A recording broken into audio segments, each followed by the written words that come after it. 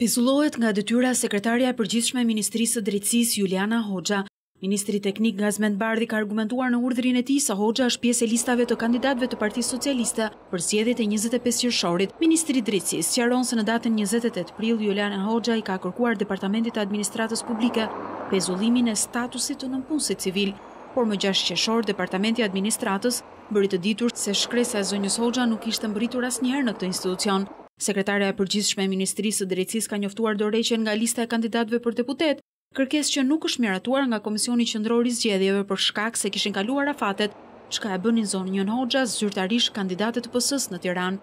Sipas ligjit, një kandidate për deputet nuk mund të jetë njëkohësisht pjesë e administratës shtetërore, e përpasoi Ministri i Drejtësisë ka pezulluar atë nga detyra.